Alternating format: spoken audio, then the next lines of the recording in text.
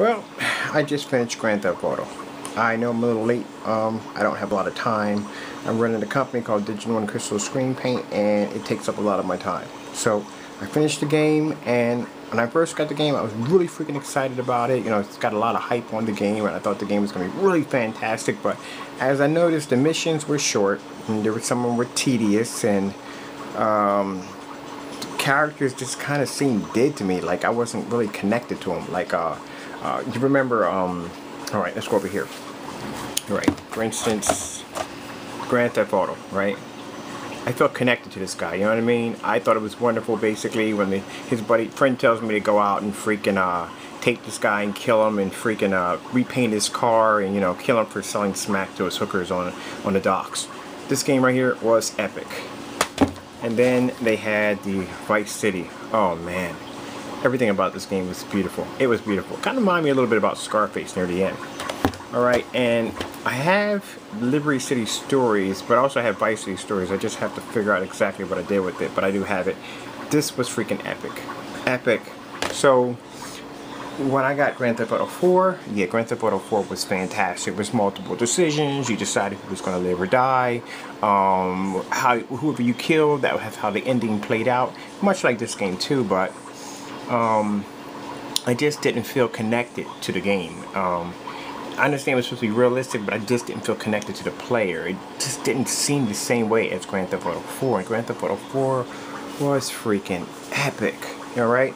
Now, I haven't played the online yet, which this is the reason why I'm still keeping the game, because I do want to play multiplayer on this game. But, you know, those of you can pretty much say, hey, you know, you're crazy, the game was good, blah, blah, blah, blah, blah. You know, but everybody has the right to speak their own opinion. And I felt the game was boring. And I also felt that,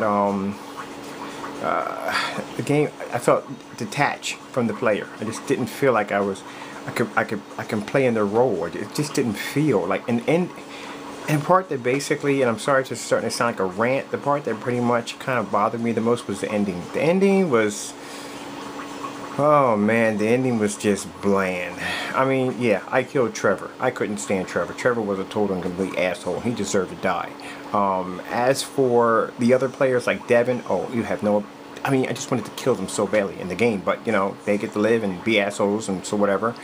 And I guess that a lot of the majority of the game, you spent a lot of time just doing heist. You know what I mean? And Grand Theft Auto 4 was ruthless. I mean, you pretty much killed and clawed your way up to the top to get whoever you were going to get to, and you murdered them at the end.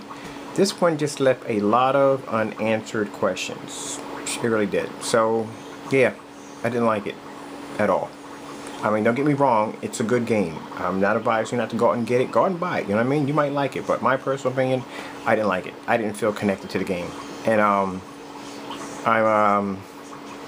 don't know.